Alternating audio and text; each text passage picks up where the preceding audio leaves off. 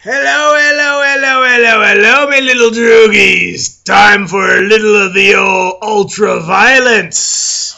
Last Outrider here with another Dataslate Waaagh update. This time we're going to be talking about my second favorite formation, GHAZGHKULL'S Bullyboyz.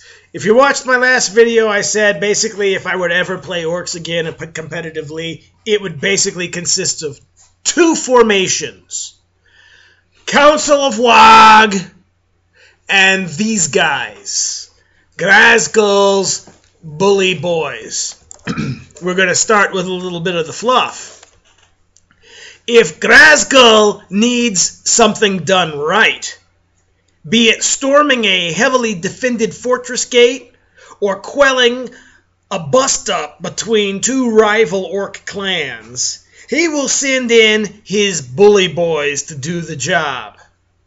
On occasion, he will lead them personally, though GHAZGHKULL's meanest and hardest knobs are a force to be reckoned with, even without the presence of their illustrious leader.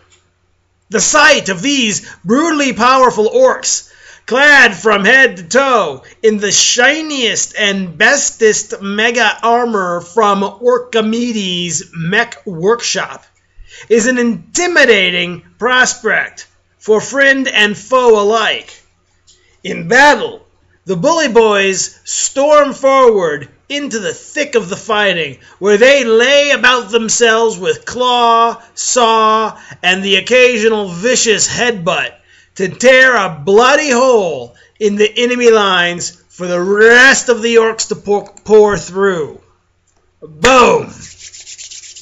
Let's get to the nitty-gritty, because I swear, just describing these things is just so exciting. Here they go. Here's the formation. The formation, if you don't know, formations are a new thing that are only in data slates. They basically say that if you take a certain amount of groups together from the codex, with certain restrictions, they will get new special powers. As I've said before, I believe that all the competitive armies in the future are basically going to be based upon formations. So, here we go. GHAZGHKULL's Bullyboyz. 3 units of Mega Knobs, baby. Restriction. All units must include at least 5 models. Not a problem. Basically, I max them out. It depends upon the points of the game. You know, I get the council, which has the knobs unit, and then I get these guys. And here's how they work together. Because, wow, go watch the other video on council. So you can actually, the Council of Waaagh, so you can understand that formation if you haven't seen it yet. Okay, they got special rules. Biggest and the best. The boss is watching. Fear and fearless. And if that's not enough, they come with a bag of chips, which says, Bullyboyz. All models in this formation add 1 to the weapon skill characteristic on their profile. So again, let's get that straight. That's 3 units of Mega Knobs, which you can add in as big of a mob as they allow you to make, will suddenly all just get +1 to their weapon skill. With the restriction is you have to have 5 in a unit, and 3 of them. Now let's go on to the other one. The biggest and the best, and the boss is watching.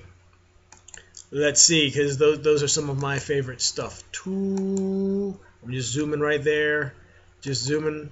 If it works, it works. Here we go. The biggest and the best. This special rule only applies to a warlord chosen as part of a detachment or formation presented in this book. Not Codex Orcs. This book, Dataslate Waaagh. If your warlord has this special rule, he must always issue and accept a challenge whenever possible. If you have more than 1 model in a combat with a special rule to this effect, you can choose which model issues or accepts the challenge. If a warlord with this special rule kills an enemy character in a challenge, he can re-roll all failed wound saves in close combat for the rest of the game. So to sum up, you pretty much get to choose the model that will accept the challenge, and if it wins, you get to re-roll all failed wounds in close combat for the rest of the game. Nice, nice stuff. The boss is watching.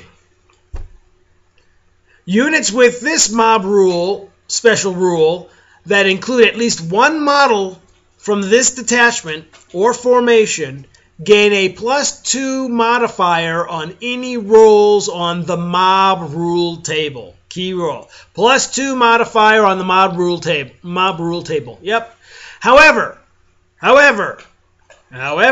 should any of these units suffer hits from the breaking heads or squabble results on the mob rule table, they will suffer a D3 +3 strength 4 AP non hits instead of D6 strength 4 AP blah hits. Mob. For every model in a unit that has this special rule and the unit fails a morale check or pinning test after any re-rolls they may have. So just failing the first one isn't enough. You have to fail the first one and the re-rolls to trigger this result. Roll immediately on the following table. Born to fight.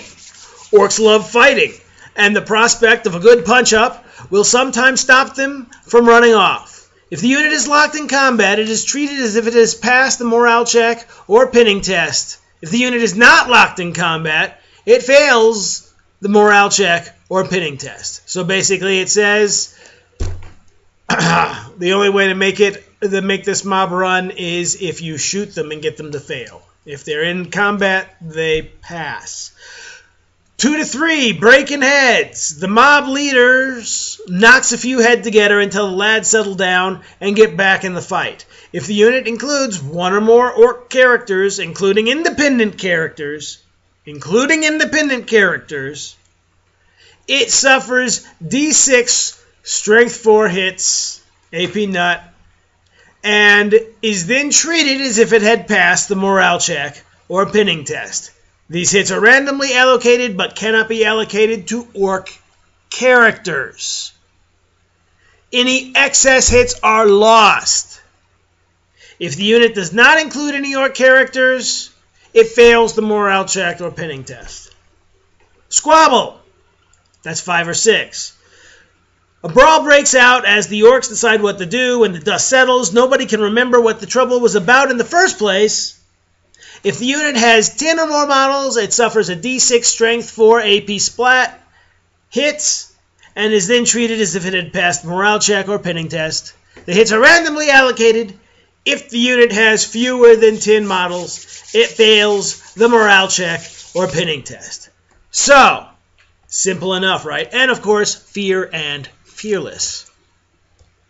It's a brilliant mob. So now, like I said, you combine this with the Council of Waaagh, and you've basically got an army that can scale to whatever game you can imagine just about. And just be freaking phenomenal. It's just amazing. And everybody's challenging everybody. It can even deal with challenge armies. It is a great combination, which I would love to play one day. So I hope you enjoyed that. We're going on to the next formations in the next video. See you then. Bye.